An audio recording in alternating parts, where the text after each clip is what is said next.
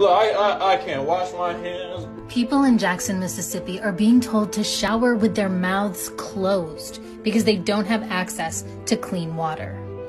Gotta do what you gotta do. So what do racism and profit-based interests have to do with a crisis like this? For starters, when water infrastructure was first being built in the US, only the rich could afford to get it. Running water utilities is still a money-making business 200 years later. You see, even though most water systems are owned by local governments, private companies are usually doing the work to treat, repair, and maintain them. In Jackson, that contractor was a company called Siemens. It turned out to be such a bad deal for the city that Jackson won a nearly $90 million settlement over Siemens' botched work. But the roots of this crisis run much deeper. When Mississippi was finally forced to desegregate schools in 1970, white people left for the suburbs and took tax revenue with them.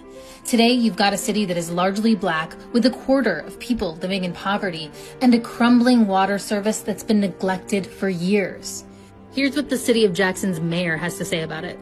This is a set of accumulated problems based on deferred maintenance that has not taken place over decades. And then major flooding finally broke the system.